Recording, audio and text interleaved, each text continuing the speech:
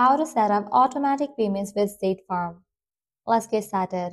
Launch your preferred browser. Now at the very top, you're going to see the search box. Over there, tap in State Farm and then search for it. Different website links will appear. Navigate to this one website option, statefarm.com, open it. You'll be directed to the official website of it. Now at the top right, you're going to see the option of login. Click on that option.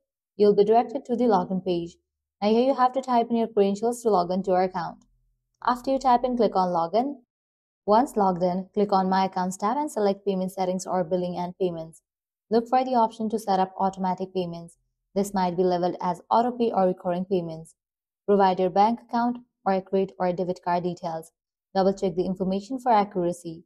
Select how often you want the payments to be made, monthly, quarterly, and confirm your billing preferences. Review and confirm your setup. You will receive a confirmation email or notification once autopay is activated. So this way you can set up automatic payments with State Farm. If this video was helpful, don't forget to like, share, and subscribe to our channel. Thanks for watching.